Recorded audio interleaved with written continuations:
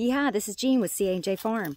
We're a medicinal herb and organic egg farm. We also have beehives, and I'm working on them for winter. And I know I look like a space alien in here, but I don't like getting stung.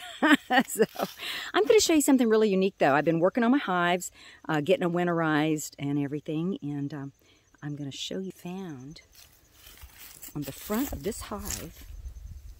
This is called a wheelbug, I think is what it is. It's really an ugly bug. But he has a honeybee, and he's eating that honeybee. I did not know they did that. So I will have to have new respect for this bug.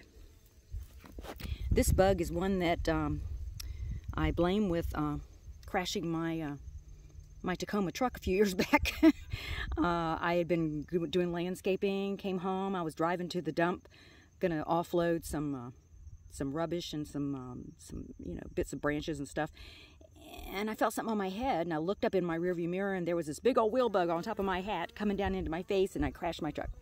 So this is not a great bug for me. But anyway, I just had no idea they ate honeybees. I'll see if I can get a good view there. It's really, so you can see he's eating that honeybee. Nature's so interesting.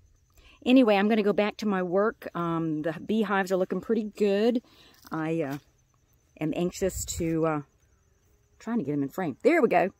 I got 2 more I need to work on. But anyway, happy winter. Get ready for winter. Before you know it, it'll be spring again.